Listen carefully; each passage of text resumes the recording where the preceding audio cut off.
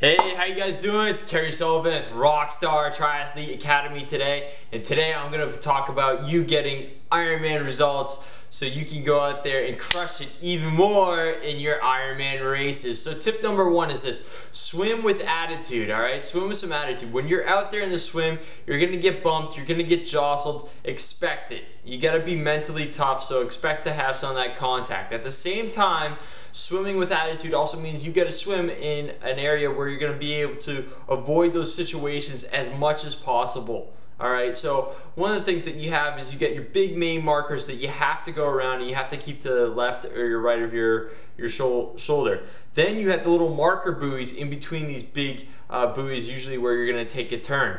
And those, it's okay to go to the inside or the outside and avoid people. And you'll find, for the most part, people will stay to one side or the other of these little marker buoys between the big ones that you have to turn around. So it's okay to go into the inside and you can avoid some contact there. Also, staying on the hip of a person is going to be a good way to avoid contact rather than staying on their feet, because often when you're just on the person's feet, it's hard to kind of look up and see what's going on there. So that's swimming with attitude. Tip number two: keep your cadence high.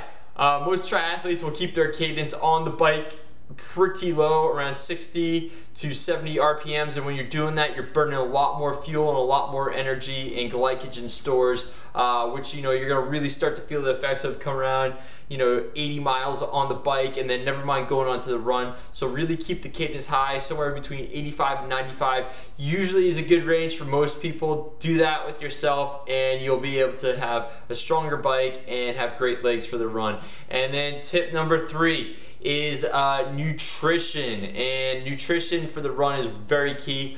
Be sure that you're taking in the stuff that you've been training with, gels, liquids, whatever they are that are working for you, and stick with the calorie plan. Just don't go out there and start eating all the cookies and pretzels and Coke and whatever else that they have out there for you to consume on the run course. So do that, and you're going to see some Ironman results for sure. If you like this, go to rockstartriathleteacademy.com, sign up for your free tips, and that's all I got for you guys. If you like this, feel free to pass it on, and if there's a link anywhere around here to sign up for some more tips, do that. All right, rock on, guys. Bye-bye.